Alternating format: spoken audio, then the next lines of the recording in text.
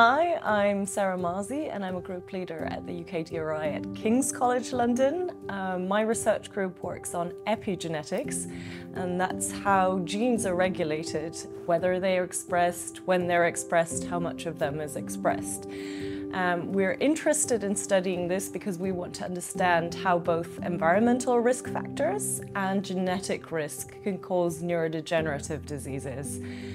For a lot of these diseases, we don't quite understand why some people get them and others don't.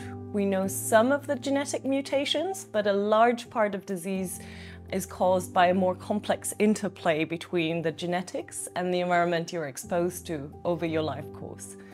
And how that then drives disease in different cell types in your brain is still a big mystery. And so we study regulatory mechanisms in these brain cell types, in the human brain and also in animal models, to understand how the genetics and how the environment changes regulatory programs in these cells and predisposes them to disease. So in the past, I've worked a lot on Alzheimer's disease, and one of the really big findings in the field of the recent years has been that it's the immune cells in our brains that actually contribute to disease a lot. So for many decades, people have worked on neurons because the neurons die in the disease. And so everyone thought it must be the neurons that are causing the disease. But it turns out actually when you look at the genetics and the risk variants associated with the disease, we find that they lie in regions of the genome that are specifically active in immune cells of the brain and not in neurons.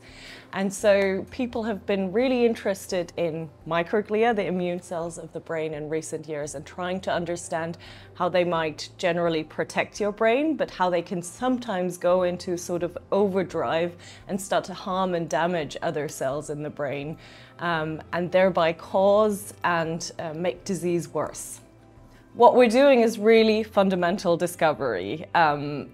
In a way, you could think it's frustrating because there's so little we know about the actual causes of these diseases, but equally it's fascinating, and I'm intrinsically so curious about finding out what is driving these diseases, because once we can pinpoint that, we can really make leapways in coming up with targeted therapies. If we understand the cells and the mechanisms that are driving the disease, then we can start to target them. And so I think that's what I'm most excited about.